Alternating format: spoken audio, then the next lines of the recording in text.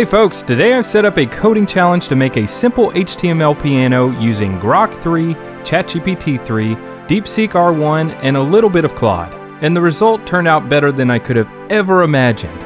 Let's get started. First off, you don't need to be a programmer to understand what's going on in this video, and secondly, I worked with all these LLMs simultaneously, so we're going to be jumping around a lot. Here we are starting with Grok 3. This model just dropped and it's supposed to be really good. Now, political stuff aside, as I said with DeepSeek previously, I want to use the best tool for the job when I'm coding. And since they're all free to try, let's see who's ahead in the AI race to build a basic HTML piano. I entered the same prompt for all three models, starting with Grok. In plain HTML, write me a script in a single index.html file to make a one-octave piano and generate the sounds too. Grok started spinning up, and after a while it looked like it froze, but in the end it spit out a full working script. Now we can take that code and paste it into our index.html file in VS Code. This is coding 101, copy and paste. After we save that, when we refresh the page, we get this.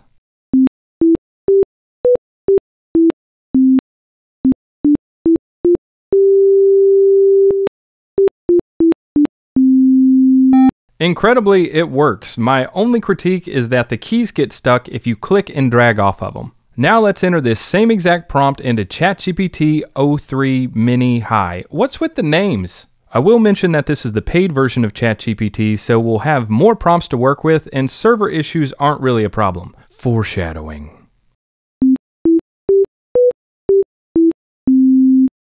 This one also works, and obviously the layout has some problems, but the note sticking issue isn't present in the ChatGPT version. Next, we'll throw the prompt into DeepSeek R1 DeepThink. In my DeepSeek comparison video, there were people saying that I wasn't using the advanced model. I did use the advanced model for my first prompt, but because I kept hitting the server issues, foreshadowing again, I dropped down to the standard model because I couldn't get a prompt through. Fortunately, the making a YouTube video about AI gods were on our side today, and DeepSeek gave us this. Wait, apparently in DeepSeek you can run the HTML from the website.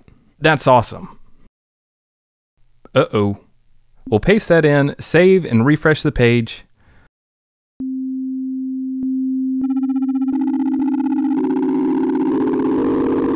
And that's not awesome.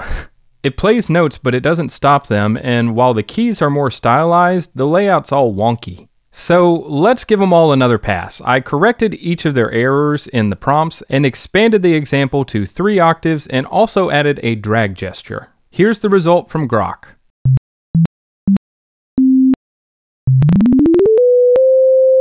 And here's the result from ChatGPT.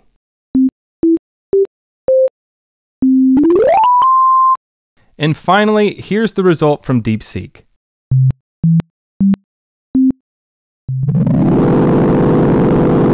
Alright, I could have ended it there, but I wanted DeepSeek to fix that one error. And since we're giving DeepSeek another prompt, I went back to Grok and I told it to act like a professional instrument designer and enhance the appearance. And this is what it gave us. I put the same prompt into ChatGPT, and you know the drill by now, this is what it gave us.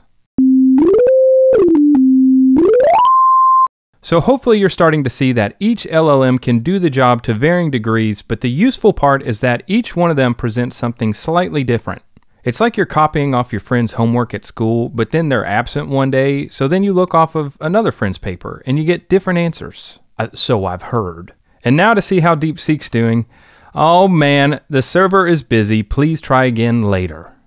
Technically now is later, and while we're waiting, as a bonus, I opened up Claude just to see what it would produce from the prompt. Now, anytime I've used the free version of Claude, I always hit the limit quickly. Everyone kind of says Claude is the best one right now for coding, but they're probably right. I don't know, I'm just sticking with ChatGPT. I'll probably change at some point, but I just like the reliability, and it seems like if I change, then they're just going to keep leapfrogging each other. Here in Claude, we also have the option to preview the solution in the browser.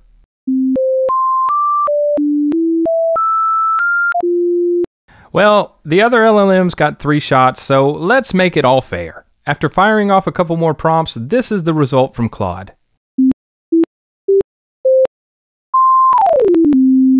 And meanwhile, I fixed the alignment on ChatGPT. I finally got a prompt to go through on DeepSeek, but it wasn't any better, unfortunately.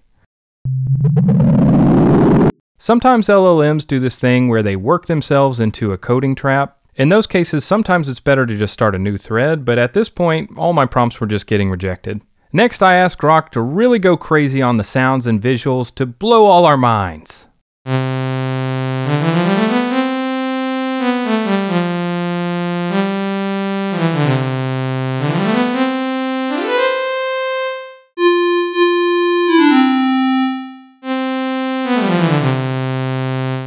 Alright, that was really cool. Let's see how ChatGPT handled the same challenge.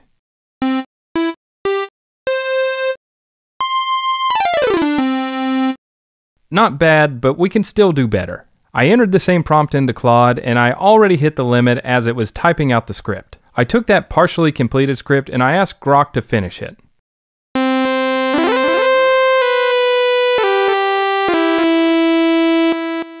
Wow, things usually don't go this smoothly. I'm actually impressed. It's at this point that I should have just left things alone, but I kept going. After 10 prompts, Grok ran out of credits. So I transferred the script over to ChatGPT and I added a few components until I hit a stuck note bug and I was caught in one of those loops I was just talking about. Then, in a total Hail Mary move, I opened DeepSeek and I pasted in the code and it fixed the bug for me. So after starting the script in Claude, finishing it in Grok, adding features in ChatGPT, and bug fixing in DeepSeek, we ended up with a full polyphonic synthesizer with a low-pass filter and an amplitude and filter envelope. And we got to this point in about an hour and 40 minutes, since that's how long I've been recording.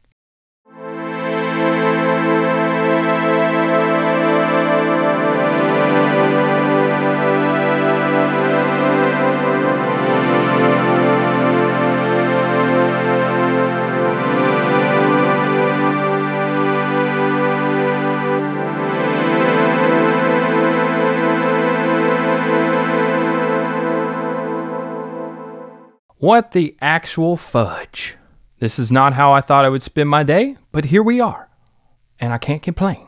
So is Grok 3 good? Yeah, man, it's really flipping good. But so are all the other ones. Which LLM is the best? All of them. All at once. Let me know your thoughts on anything we covered today. Grok surprised me, DeepSeek is still showing potential, Claude really needs to extend the free credits, and I'm sticking with ChatGPT once again because they're all in the same ballpark. I just need one that I can keep running prompts at without hitting a paywall. And the good news is we're spoiled for choice. Thanks for watching, be sure to like and subscribe, and I'll see you all next time.